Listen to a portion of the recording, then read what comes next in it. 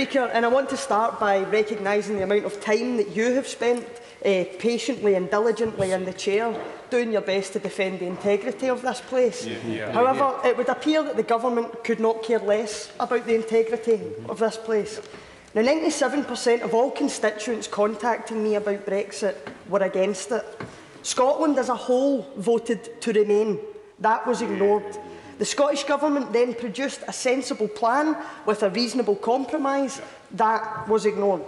This Government have been held in contempt of Parliament for deliberately trying to conceal facts, and yet there is not a hint of embarrassment from that side of the House. There's not a hint of regret or even an awareness of the damage that they are doing. For the Government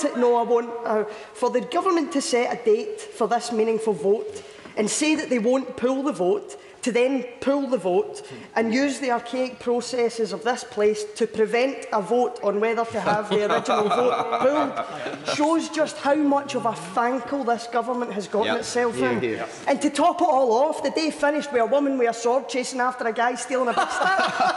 I mean, is it any wonder that the rest of the world are looking at this and laughing? They are looking at this and wondering what could be going on.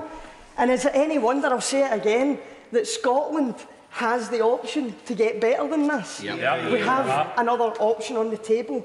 But my friend and former colleague Mhairi Black actually summed this up perfectly, where she said, "This entire farce is emblematic of Britain's broken democracy. A referendum held to appease an Etonian boys' club and was won on the back of financial corruption of elites. And when half of the countries involved vote Remain, it makes sod all difference."